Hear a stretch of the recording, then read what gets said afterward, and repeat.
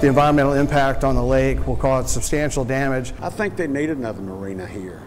Continuing coverage tonight on a proposed marina project on Old Hickory Lake in Gallatin. Some people who live nearby tell us they're afraid a new marina will ruin their little piece of heaven.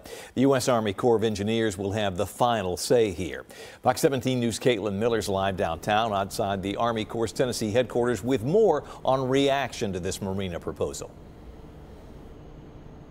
Yes, well, a marina owner that we spoke with says that this proposed marina would have a negative impact on the boating community and environment, while a boater we spoke with says that they need more boat slips for the increase in demand out on Old Hickory Lake.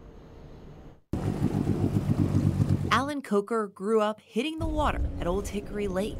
This is my therapy, is jet skiing. Coker says he'd like to see the proposed Foxland Harbor Marina built right next to the Station Creek boat ramp in Gallatin. I think they need another marina here. My sister and them just left the one up east of here, and the Corps of Engineers will not dredge it out because it needs dredging. It's only that deep, and they had trouble getting out. Coker says it's hard to get into a marina with the increase in demand. So here at Gallatin Marina, we have just over 400 boats in both of our... Nate Rubright, CEO of Rubright Marinas, owns Gallatin Marina. Rubright says the damage to the community and environment with a marina in that location would be detrimental. The environmental impact on the lake will cause substantial damage to the fish population, the amount of sticks, the amount of debris that caused in the lakes, and then also there'll be a significant safety hazard for recreational boating. According to the Army Corps of Engineers, the project consists of a dry storage facility, boat slips, fuel dock, restaurant, and parking areas. This could bring up to 400 new boaters to the lake. And Rubright says it would be in the heart of the area where most people tube, water ski, and swim.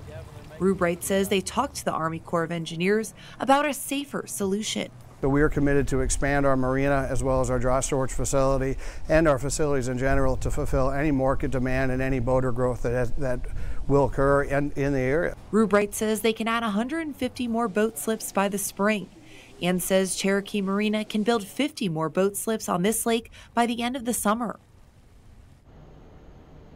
Now, the Army Corps of Engineers says that an assessment draft is currently being written by a consultant, and then the Corps of Engineers will end up evaluating that. And this document will be available for public review, they say, within the month.